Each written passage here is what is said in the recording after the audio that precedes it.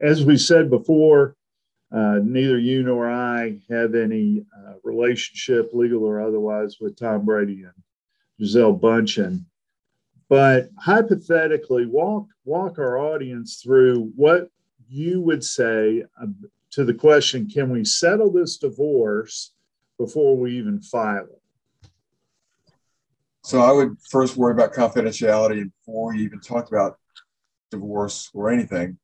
I want to have some tight documents that say this whole discussion, this whole process is going to be covered by confidentiality with some severe penalty clauses for anyone who leaks it or allows the information to get out. And then we talk about the premium, and especially when they're both well known and their reputation. There's so few cases like this. We hear about them all the time. We see Sylvester Stallone and Jeff Bezos, but that's because there's so few of them that's why the press talks about it. But they're really so rare where both sides are going to be okay financially, and both sides have a public image to protect. Tom Cruise and Katie Holmes both had movie careers. So whatever they're fighting about money-wise, if they damage the other one's career, the financial consequence to the harm that might have come out of an ugly divorce probably outweighed whatever the division of property is. So the premium would be on getting it done privately and making sure that nothing got out. That would be more important perhaps than how much money each side got, was how do you protect their image and their reputation. Not a lot of people have that concern. When you have that concern, I could get my client an extra $1 million, but it cost him exposure to something he did that ruins his movie career. So much for an extra $1 million. He just lost $100 million over the course of the next 10 or 15 years. Right. In terms of the non-disclosure agreement for the negotiations, I've run into situations where I get bogged down in that, spending 2-3 weeks just on the NDA. Have you had that experience? Yeah, you start thinking about it.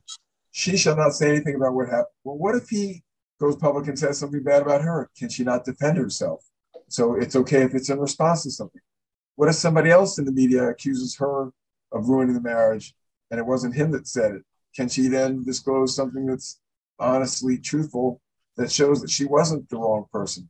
How do you do that? I mean, there are a lot of exceptions. You can't predict everything, but we've got to do our best to predict problems that we've seen in the past and things that are foreseeable. They're very difficult. It's also very difficult to explain to people there is no standard non-disclosure agreement, because the only club you've got is liquidated damages, so that the agreement itself says how much there is in damages. And so it's always challenging, and I almost want to hire another lawyer so I can get working on the case just to do the NDA. Right. You could see somebody saying, well, he's got to pay $100,000 if he defames her. And there are people that have so much money that would say, I'll write 5 checks so I can do it 5 times because it's not relevant. Okay. So let's go back to get into the settlement itself. Let's assume, for purposes of discussion, that Tom Brady's assets are within 5 legal organizations, could be like corporations that pay their own taxes, the rights to the intellectual property. And Gisele's intellectual property is well buttoned down, separate legal entities.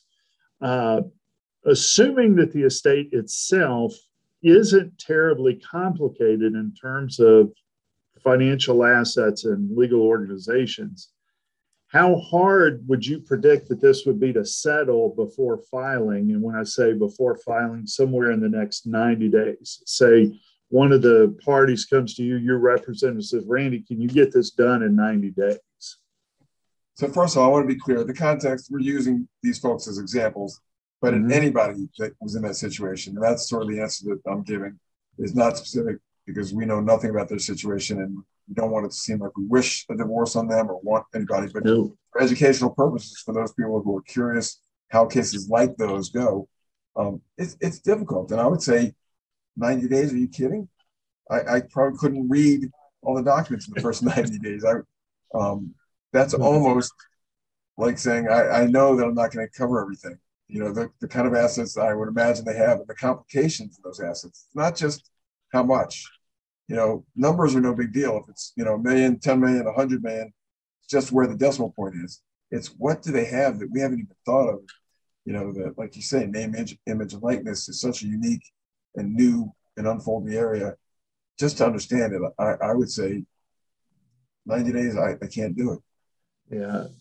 When I've represented high profile CEOs, one of the items that we run into when we've got to do a business valuation is protecting trade secrets and other highly sensitive confidential information that seems to slow everything down. Have you run into a situation where a celebrity, say a professional athlete or model or actress, ends up having intellectual property and trade secret protection for business interests that they own, and have valuation problems related thereto? Worse than that is we've done everything and got it all together for the prenup or for the settlement agreement, and then they say, I forgot. I have this other entity. Hey, you negotiated everything. And then they say, well, can we just add that in and provide that and redo it? And then we say, well, now some of the other values are different. So maybe that affects things because the stock market's gone up. So that's even more common. But yeah, it's hard. And look, a lot of these folks, especially the artists, right? The singing artists, the musicians, that's not what they do. They don't manage their money. They do what they do well. They act, they sing, and they play. And they trust other people. They're not really often good at knowing where every asset is, which asset they have, and which company they have is the most valuable. Their name may be the most valuable thing they own. Their contract with a game, an online gaming company, may be their best asset. They don't know. They're trusting the people around them. So hopefully they're good people around them that can tell us, this is what you need to protect. This is his number one asset or her number one asset. And you hope for the best. Back to settlement before filing and the divorce. Is it likely or not likely that counsel for two large celebrities, again, we don't know who that's going to be, is it possible that they would go to mediation before filing?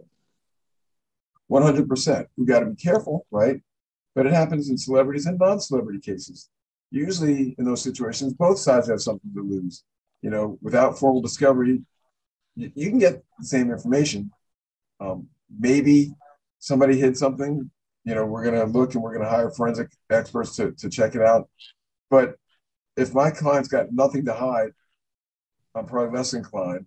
But if my client's got some behavior issues that he or she doesn't want to be emphasized, or there's a lot of reasons to do it privately. We do exchange stuff, and then of course we rely on it. We put a clause often in agreements that say if somebody deceived or defrauded or transferred money and didn't disclose it, and the other one finds out about it later, then they can get it, or they get part of it or half of it, to try to protect them. But the bottom line in those cases, especially like we're talking about in celebrity cases, the benefit of getting it done privately often outweighs the possible missed asset or account that can happen. But even in formal discovery, it happens. There are people that are going to be dishonest. And you and I have had this conversation. I'm sure you've had it with clients where you say, look, at this point, even if he or she has $1 million in the Cayman Islands, they have done such a good job hiding it. You'll probably never find it anyway, but we can spend a lot of time and money looking for it. But there'll come a point in time where we have to say, can you live on what we've found, or do you want to keep fighting to find out if it's there? And then we have the flip side of, well, we spent $50,000 or $100,000 looking for money in the Cayman Islands, and we never found it. Why did we waste that money? So, as a lawyer, we can't win if we don't look really hard for it and save the money, or if we look really hard for it, don't find it. Why did we spend the money? It's a tough balance. Yeah, but that's nobody's going to feel sorry for us on that. Right. We could just complain to each other over a beverage at Disney at conferences.